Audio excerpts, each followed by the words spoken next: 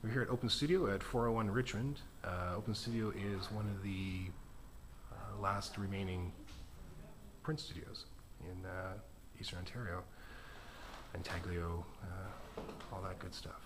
And this is apparently a scholarship from a former board member who identifies, and very correctly, that being out of school for 5 years is actually pretty tough for a working artist. So they get a year use of the facilities of the print studio, which is an amazing opportunity.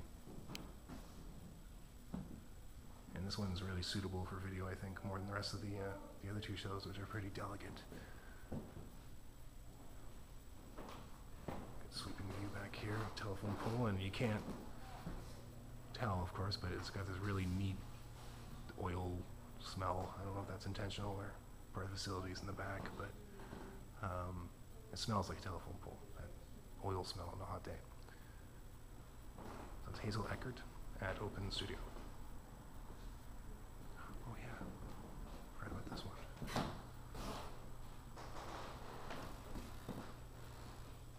I'd like to play with that, but they'd see that on video and I'd get in trouble.